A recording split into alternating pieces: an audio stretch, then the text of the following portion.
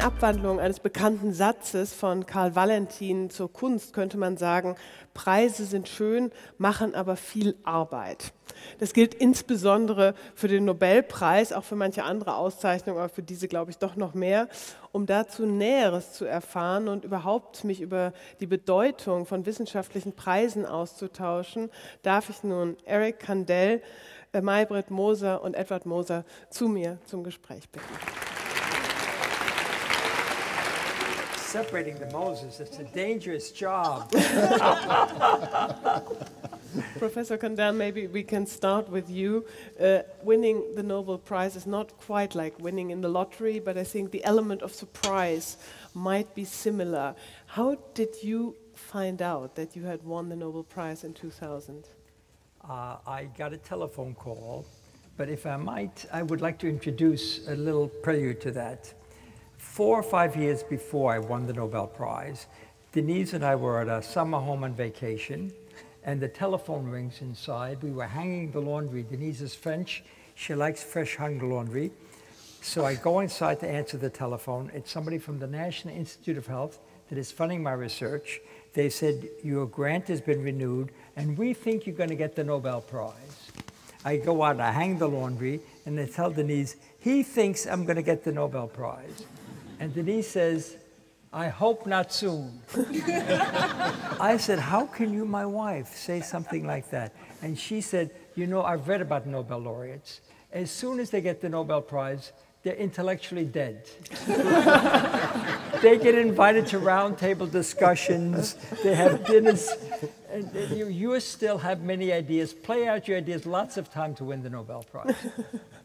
So anyway, I heard on Yom Kippur, this is the highest Jewish holiday, 5 o'clock in the morning, the telephone rings, the telephone is on Denise's side of the bed, she answers it and she says, Eric, this is Stockholm calling, it must be for you, it's not for me. That's how I heard. How about you, Professor Moser? Did you hear, were you at the same place when you were called and realized that both of you, or who informed the other one? How were you hit by the Nobel Prize? No, so what happened with us was that we have a wonderful collaboration here in Germany, in Munich, with Tobias Bornhofer. And Edvard was on the way to Munich.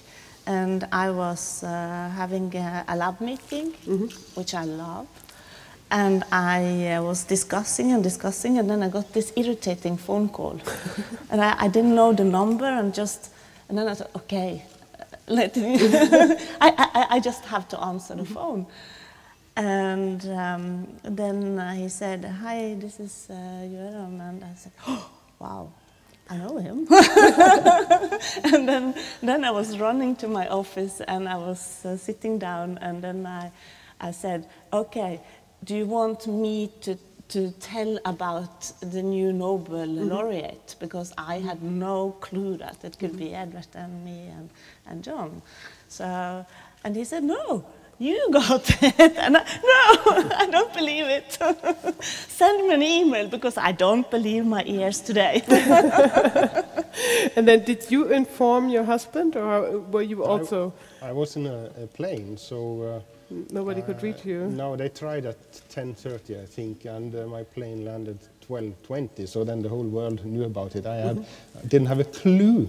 And then I came out from the gate and was met by an airport representative with flowers. And again, I had no clue what it was, because I knew this was the time when I announced the prize, but it was totally out of my mind. And then she didn't know what the occasion was. But there was an airport car, and we went together. That's also surprising. She knew something important had happened. Yeah, but I started checking my phone, and then I saw, in addition to some other several hundred messages, there was one from Göran Hansen, whom also I know, and then I sort of started to suspect what happened. So how much has life changed since? I learned that the three of you have been old friends. You know each other for a long time, so you have a role model in Eric Kandel. But December is not long ago. Can you continue to work as usual, or are you now busy giving interviews, sitting in panels? You immediately, luckily, agreed to join the jury for the Eric Kandel Neuroscientists Prize. But is this these kind of questions probably are being asked now all the time? Yeah, we try to make some exceptions like this. This is very important. But the main priority is to continue to do science as before. I mean, I'm very, very aware of the concern that Denise had. So I mean, I still think we have many years where we can do interesting science. So I think that's why we got the prize, and that's what we have to do. Obviously, the Nobel Prize has implications the whole world seems to almost know about. But how do you view the importance of prestigious prizes in science as a whole? We are here today to have two very prestigious prizes being awarded. In what way do they, first of all, help with the work as if you are a scientist? Well, they help in many ways. The university usually appreciates you, but appreciates you more after the Nobel Prize. Just ever so slightly. It's just a wonderful recognition. I mean, science is a wonderful occupation, and I enjoy my science now as much as I did before. In some ways, as you get older, you enjoy it even more.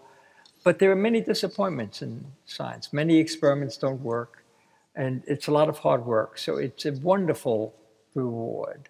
And I think most of us realize that the award is not simply for a single individual. It really represents a whole school, the students that worked with one, the teachers that taught one. So one sees it not as an award to you as an individual, but as you as a representative.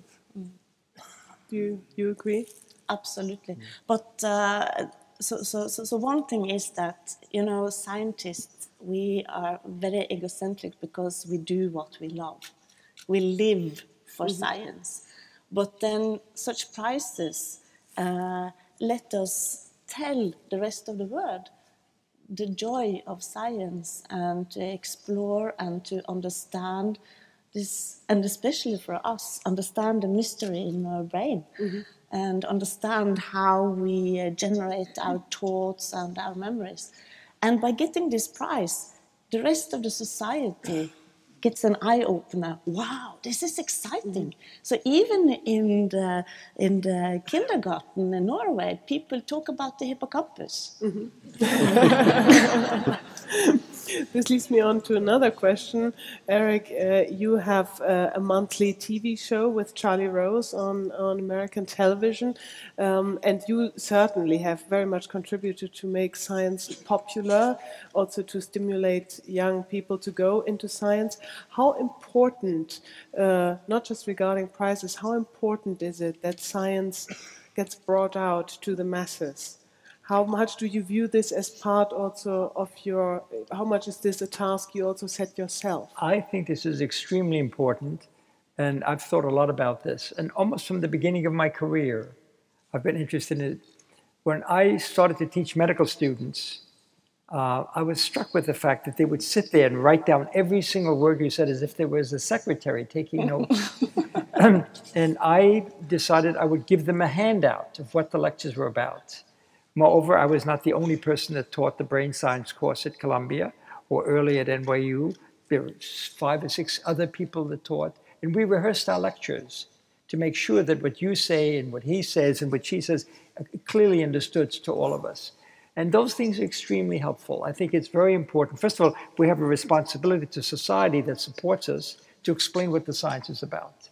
We also have a responsibility to our colleagues to explain what the science is about. I mean, we want not just to speak to the people who work in the hippocampus, we even want to speak to the people who work in the prefrontal cortex. We want to speak to people outside of brain science to make it clear what this is about. So I think communication is extremely important. So is this also what convinced you to lend your name to the Young Neuroscientists Prize here? with the Hertie Foundation? No, I was just so honored that this was happened. And I knew some of the leadership involved. I was very grateful for that. So this was not to communicate science that I had in mind, although this has that function. I accepted it because it was just a great honor for me. Now, the Eric Kandel Young Neuroscientist Prize also states explicitly that it seeks to strengthen the European network of scientists.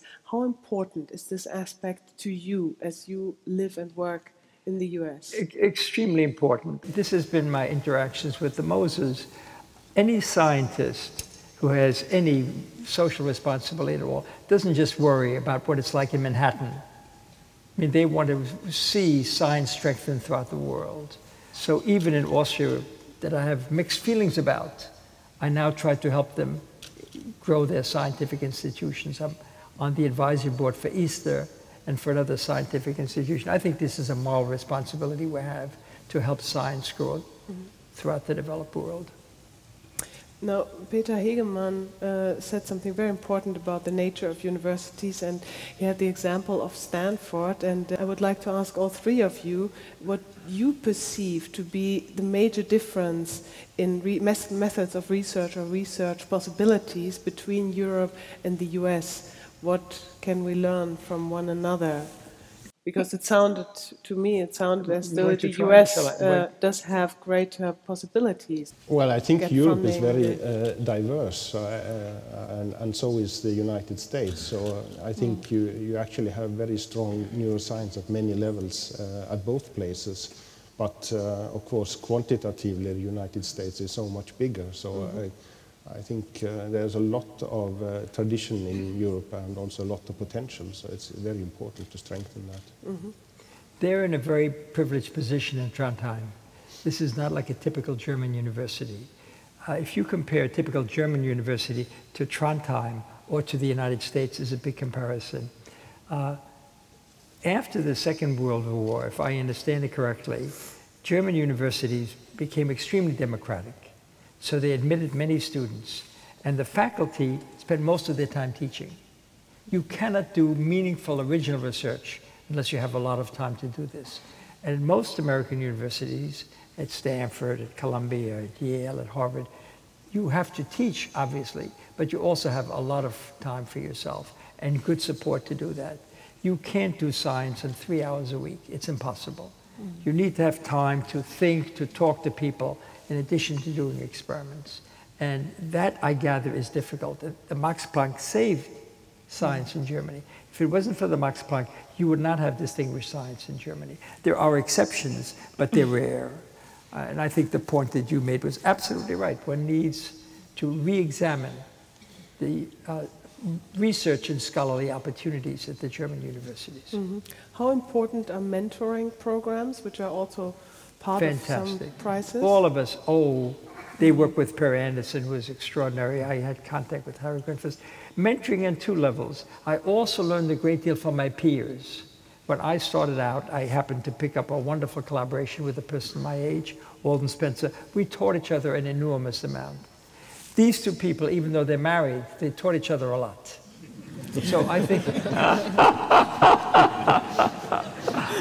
I think mentoring is extremely important at all levels, and another example is that Eric has mentored us since this started, I don't know, 20 years ago or something like that. So there's yes, so and you much... both have dots on your ties, so this cannot be a coincidence. I got that from him. I saw their poster when they were graduate students, and I realized how outstanding they were. It was clear from the beginning that these were very special people. And one thing you didn't do, May-Britt, is it really disappointed me, because I heard that when you heard that you got the Nobel Prize, you did a little dance. I did a dance, of course I did. Would you mind doing that dance for us now? Can you sing?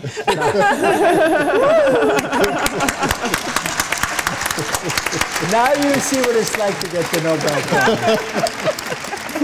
And you had this wonderful dress, I believe, specially made with the grid cells for you, because you had... I had the dress. I given it to the university. Oh. I understand. Well, thank you very much. I would ask you to stay here because now we come to the Eric Kandel Young Neuroscientist Prize. Thank you very much, Mrs. Moser.